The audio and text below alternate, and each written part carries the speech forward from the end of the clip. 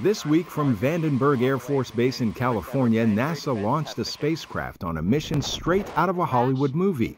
The Double Asteroid Redirection Test, or DART for short, began a 10-month mission to crash itself into an asteroid named Dimorphos. What does it actually take to deflect an asteroid? Well, you need a propulsion system. You've got to get really up close to it, and you need a fantastic guidance and navigation system.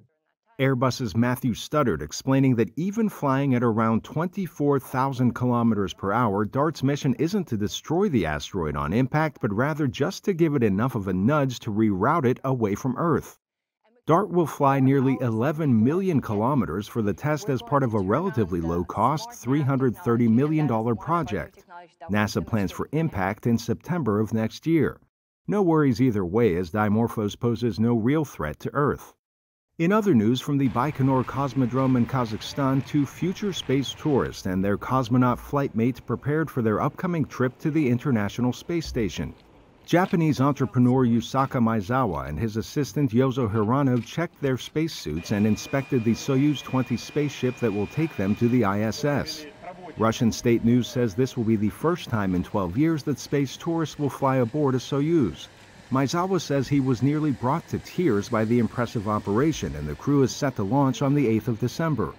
This all comes just a week after Russia fired a missile at one of its own satellites, creating thousands of pieces of space junk that the United States and NATO called reckless, as the debris potentially endangers the space projects of all countries. Meanwhile, Starlink, the global broadband service subsidiary of SpaceX, apologized to customers who complained about a slower than expected rollout. Starlink promised customers who paid $100 deposits that they'd have a beta version of the service by mid to late 2021, but the company said in an email that silicon chip shortages would push back delivery until next year.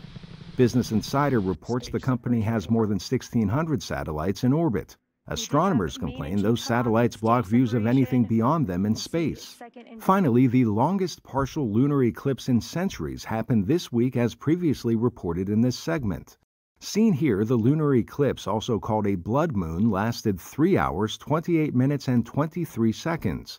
The Earth's shadow covered 98% of the moon, and NASA says it was the longest such event since February of 1440. Arash, Arabasadi, VOA News.